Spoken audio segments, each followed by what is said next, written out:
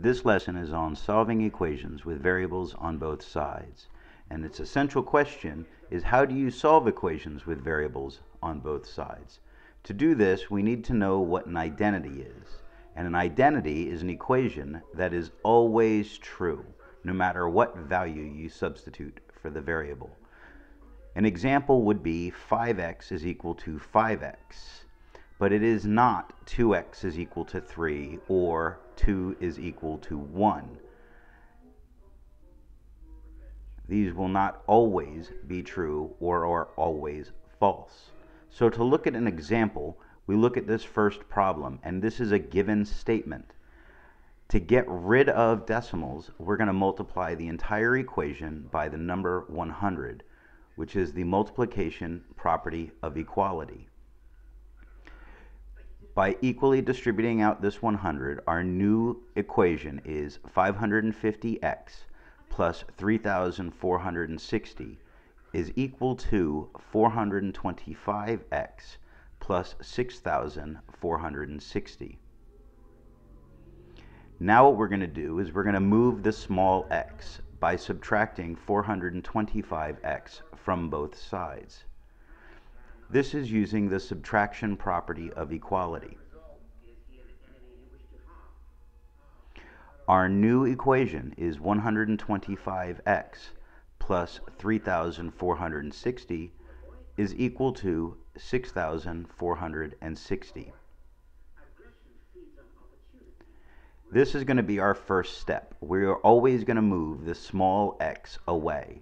By moving the small x, we have isolated a variable onto one side.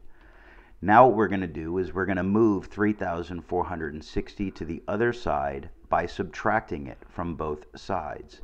We're using the subtraction property of equality, and our new equation is going to be 125x is equal to 3,000.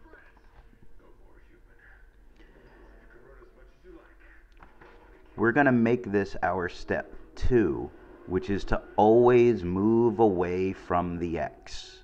Once we have only one variable, we want to leave it in place.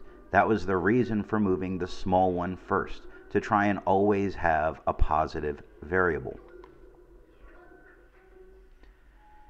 Now that we have 125x is equal to 3,000, we're going to divide both sides by 125.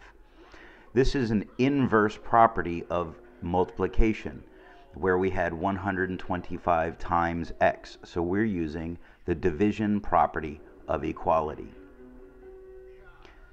This is our step 3.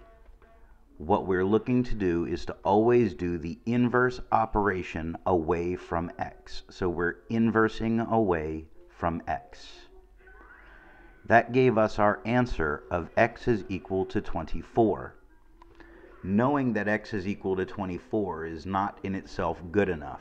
We need to always be willing to check our work. Simply substitute 24 into the original equation everywhere that x is, and you can see that it should still work. If it does not work, then it is not true and the answer is incorrect. So we always want to check our work.